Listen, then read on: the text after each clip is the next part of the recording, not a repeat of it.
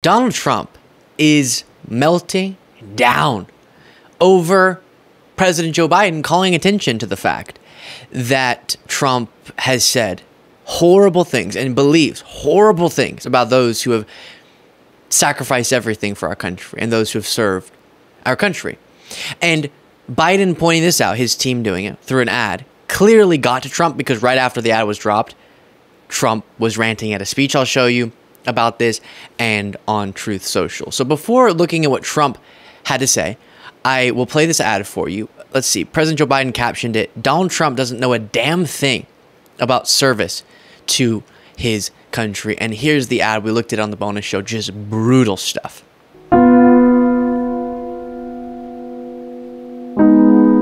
He's a war hero because he was captured.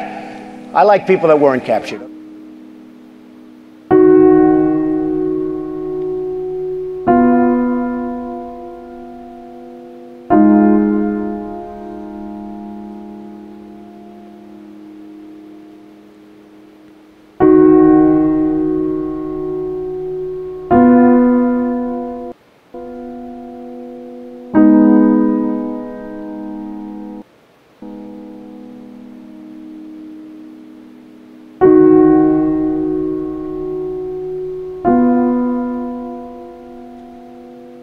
He handed me his Purple Heart. I always wanted to get the Purple Heart.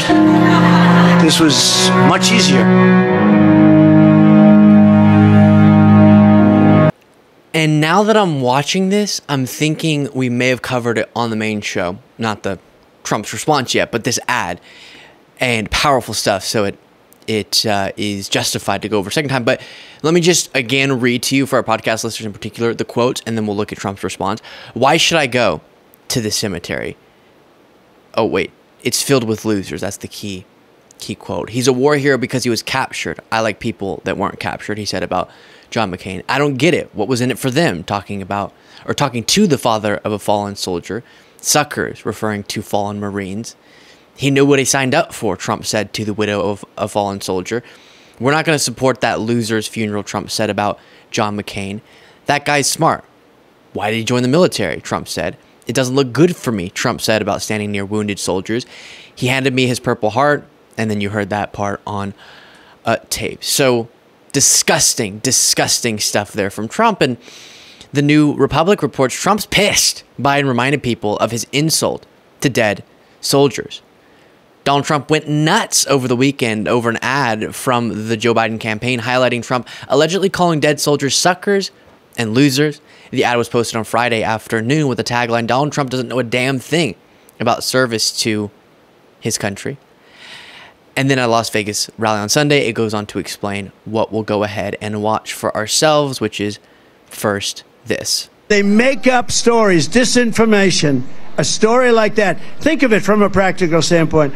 I'm standing there with generals and military people in a cemetery, and I look at them, I say, these people are suckers and losers.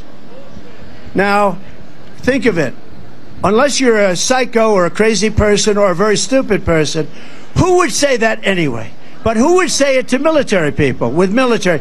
Because as President of the United States, I would say if I made that statement,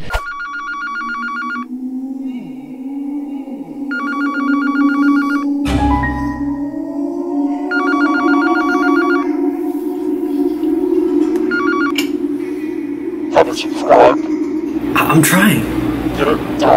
For the both of our sakes. Click the subscribe button. if I have generals here, if I have it, I would imagine that most of them would end up in a major fist fight with the president, okay? And you know what? I would have said it was okay in that one instance. They made up a story. They just, out of thin air, just like a lot of the fake stories are made up by these people, because they're among the most dishonest people in the country. Right. And he can say, you know, that response reminded me of how he responded to the allegations from E. Jean Carroll. Now, a jury determined in a civil trial that they were true allegations and that Donald Trump had sexually abused E. Jean Carroll. The judge clarified that we refer to what he did as rape. And whenever he was talking about what E. Jean Carroll accused him of, he would sort of just go, listen to this story, and then would just say it in a sort of aggrieved tone of voice.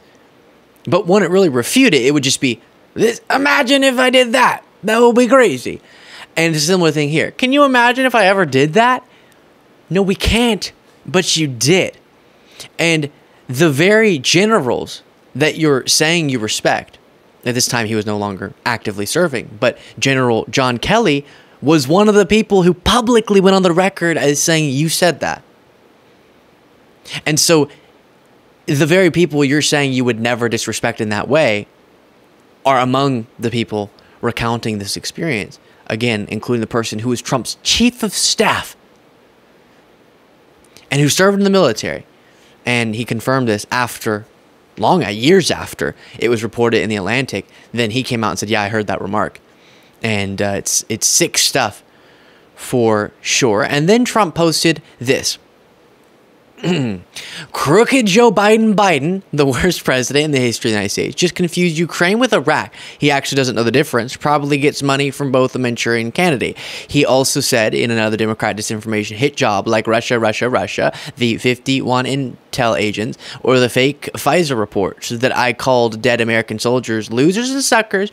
Who would ever say such a thing? Only a sicko with an axe to grind would suggest that anyone would make such a statement. They even made these horrific words into an advertisement, which shows how desperate they are. No president, especially dumb as a rock, Joe Biden, has done more for our military than Donald J. Trump. The military hates crooked Joe Biden, all the failure he represents. Take down the fake ad Joe and stop the unprecedented weaponization of justice against your political opponent. You're destroying our country.